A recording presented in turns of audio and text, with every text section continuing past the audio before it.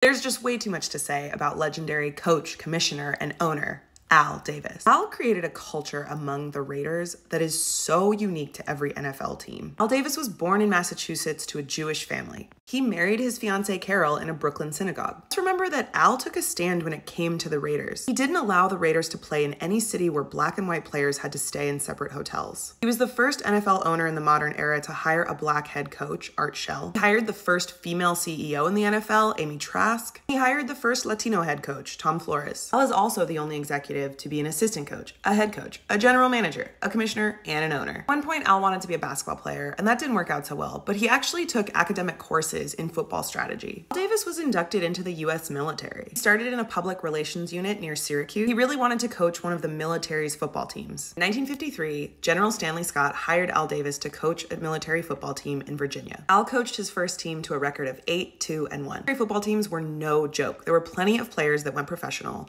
and often military teams scrimmaged NFL teams. He was often coaching players of a higher rank than him. Most of Al's team was sent to Korea. While coaching in the Army, Al sold scouting information to NFL teams. NFL executive Pete Rozelle tried to contact Davis for information for the LA Rams, but he had no money, so Al Davis didn't give him any information.